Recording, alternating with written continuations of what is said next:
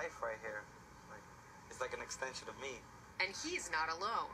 40% of us now use a cell phone to surf the web, email, or instant message. The real concern is you start to have banking information, personal information, other sorts of data on the cell phone.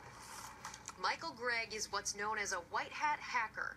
He helps companies and consumers keep all that valuable information safe. The hackers are always really one step ahead of everyone else because they're going where the money is. And it's happening across the country.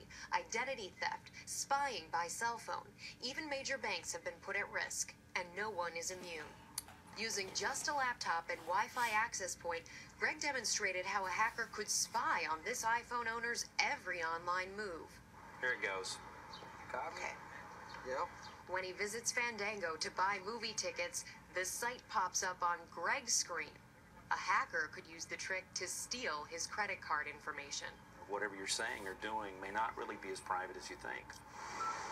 Another hacker's trick is called caller ID spoofing. This is my boss's phone number calling me right now. But the call isn't from my boss. Instead, it's from Gregg, who's showing me how easily a hacker could impersonate someone else on my caller ID. And that could be used, for example, for me to make a call to you and call you from your bank and ask for information, ask for personal information, a PIN number, other types of data. Another frightening security flaw?